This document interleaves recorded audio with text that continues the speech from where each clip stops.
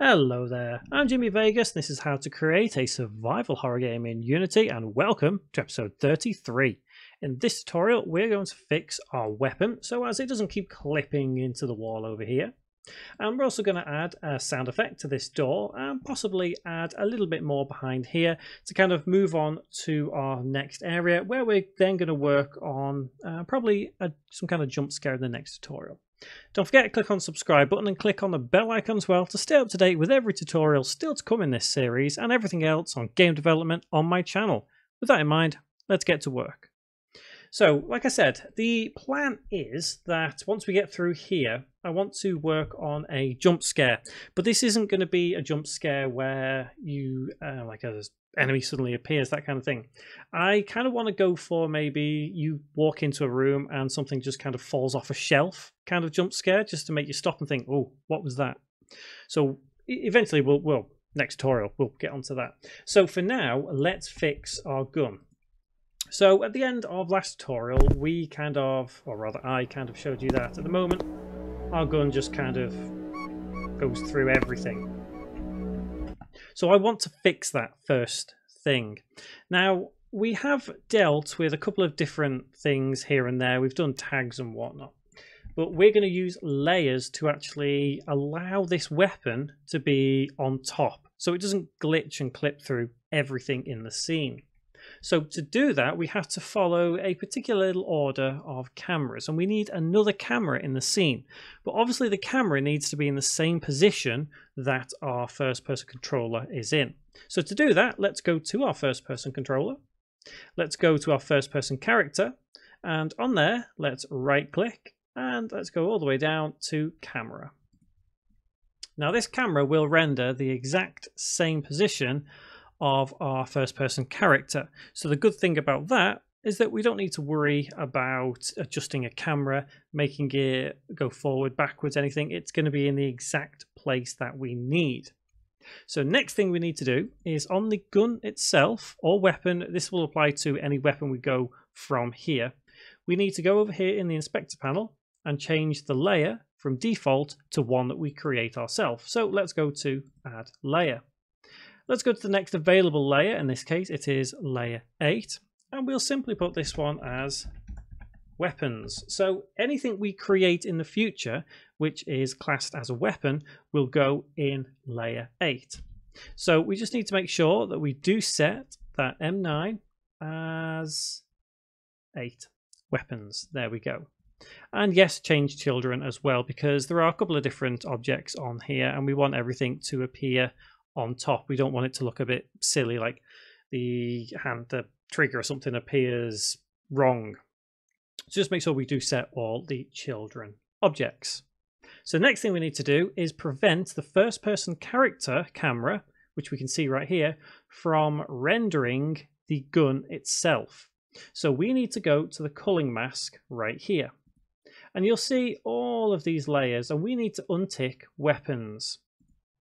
Now, if we turn the camera off that we created and press play, we should see that our gun is no longer rendering. However, if we go and pick up some ammo, we can still fire the gun. So it does exist.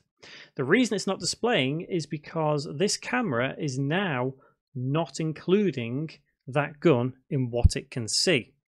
So we need to do the complete opposite now of what this camera can do.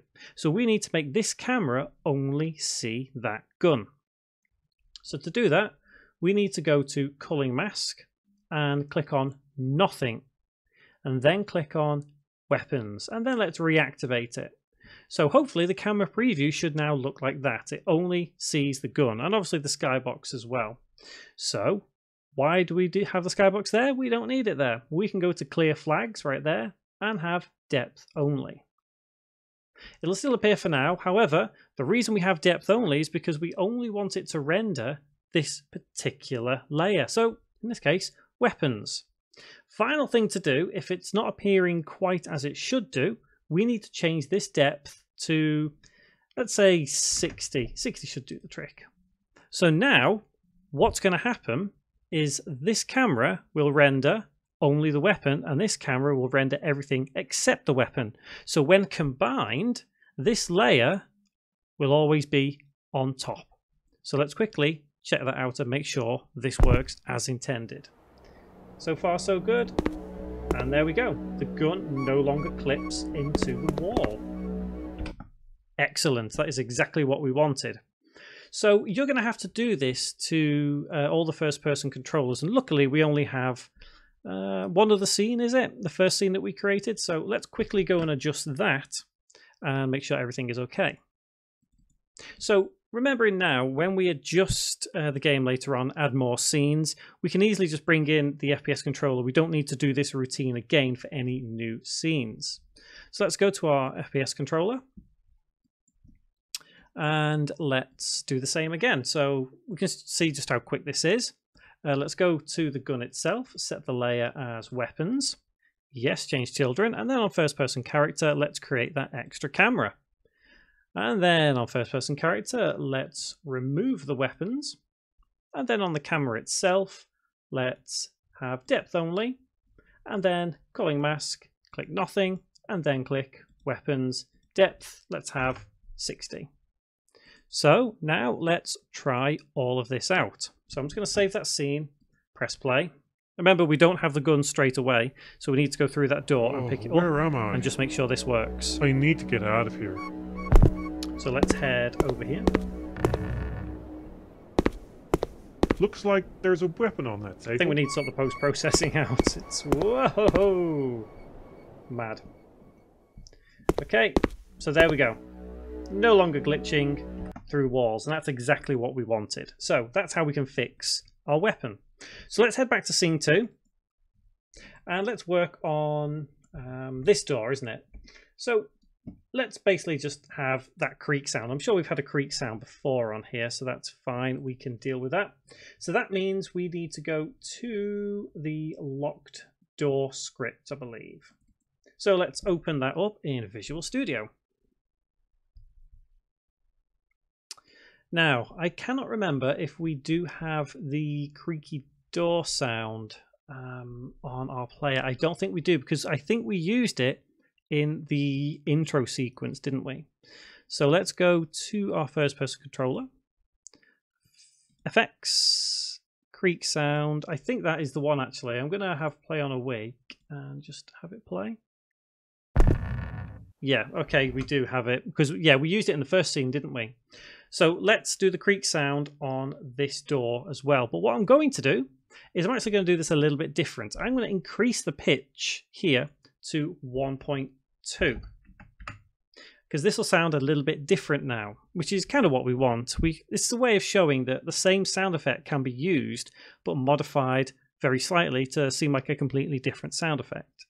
So let's go back to our script and let's add in public audio source, and we'll have door creak semicolon. So obviously when we open the door, that's exactly what we need to do. So we need to find the right section. If input action, distance 2, enable false. Okay. Did we... Is that the right one? I'm thinking because... Yeah. You know what? It's been a while since I've recorded, because I've been trying to upgrade to 2019.3 and checking everything works. It's been a while since I've done this. I think this is the right one, isn't it? Should be. Yeah, it definitely is the right one. Because we deal with that. The trigger. And where's hinge? So first door key. So first key door. So that opens the door, doesn't it? Okay, yes, that opens the door. So, okay, I'm with it now. Apologies, guys. I really should have kept up to date with this. Yeah, like I was saying, we need door creak dot play. Oh, close bracket, semicolon, and save. So I was saying about this is 2019.3. So those who follow the series have probably noticed the difference between the last tutorial and this tutorial. That's simply because I've spent some time upgrading to 2019.3 and just making sure all my projects work okay and as intended. So if you're kind of new to this series and you're already using 2019.3, no problem. So anyway, let's add that door creak over there, right there. Didn't want to go over, but now it will. There we go. So let's save our scene and press play. Let's just make sure that works. So firstly, we need some ammo. Let's pick up that key. There we go. Perfect. So, like I was saying earlier, I would like some kind of little jump scare here where something falls off here and suddenly, whoo, scary for us. So I am quickly going to bring in a light source so we can kind of see in that section over there. But all I'm going to do is just bring in this little candle here. So I really like this candle. So let's bring that into that little section over here. And I might turn off the post-processing for now, just so we can see everything a little bit better. Test light, let's turn that on and bring it over here.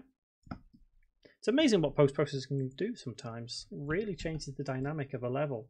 So I'm just going to quickly build up this little section of the room while I explain what we're going to do in the next tutorial. So as I said, this is probably the third time I've said it now, we are going to have that little kind of, you can call it a jump scare, I guess, but it's going to be something that stops us in our tracks. So we'll do that, and we'll probably also start looking at a puzzle. So what I mean by puzzle is I have an idea where I want to bring together two parts of an eye, and that'll open up some kind of secret passage for us. So we'll start work on that maybe in the next tutorial, maybe the one after. I'm not 100% sure, but we will soon see. Let's turn test light off now and probably bring in a bit of light to there. So I'll duplicate that light, bring it into our other room. If I can find it again. There we go. And let's put post-processing back on. And in fact, do we even need that light?